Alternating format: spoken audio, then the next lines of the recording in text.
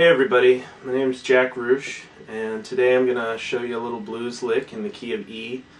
Sort of a Stevie Ray Vaughan type of lick using some open strings. So I'll play it a few times at regular speed and then we'll break it down.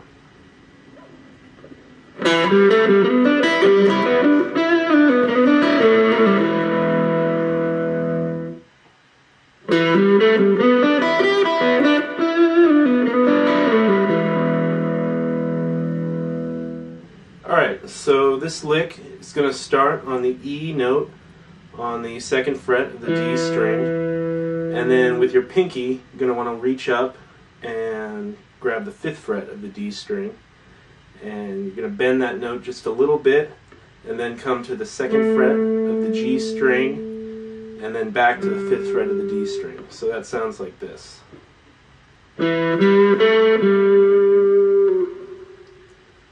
Then from there, you're going to want to use your middle finger to slide from the 2nd fret to the 4th fret of the G string. Then with your index finger, grab the 3rd fret of the B string and then hit an open E string. So that sounds like this. Then from here, you're going to want to grab the 3rd fret of the high E string and bend that note just a little bit, and then play an open E string and an open B string, like this.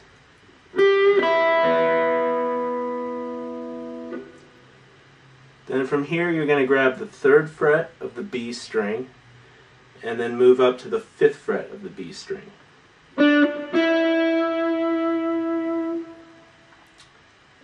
Then you're going to do a slide into a pull-off, and it's going to be sliding from the 5th fret of the B string down to the 3rd fret of the B string and then pulling off to an open B string, like this.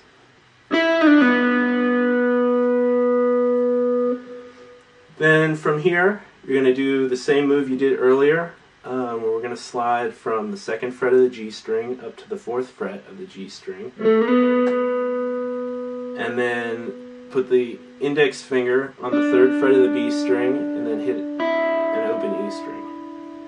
So like this. Then we're going to do another slide and a pull off on the G string this time, and we're going to slide from the 4th fret of the G string down to the 2nd fret of the G string and then pull off to an open G. So that sounds like this. And then finally we're going to hit an E note, or root, on the 2nd fret of the D string, and that'll end the lick. So I'll play it a few times slowed down and then play it a few more times at regular speed.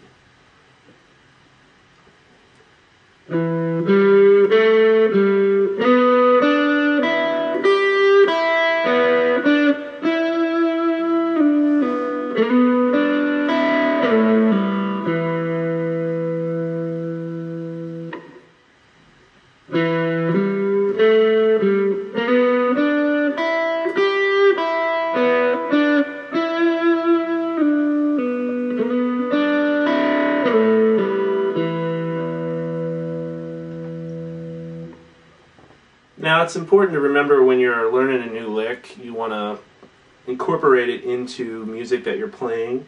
In this case it's a blues lick, so you might want to play it over a blues shuffle.